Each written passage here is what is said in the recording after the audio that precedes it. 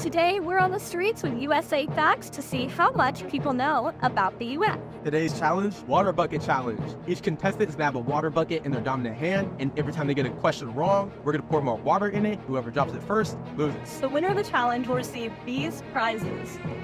Which state has the most commercial honeybee colonies as of 2022? Florida, California, or Oregon? California. California. The correct answer is California. Did greenhouse gas emissions go up or down in 2020 compared to 2019? Down. Down. That is correct. Which sector produced the most greenhouse gas in 2020? Electric power, transportation, or agriculture? Transportation. Electric power. The answer is transportation.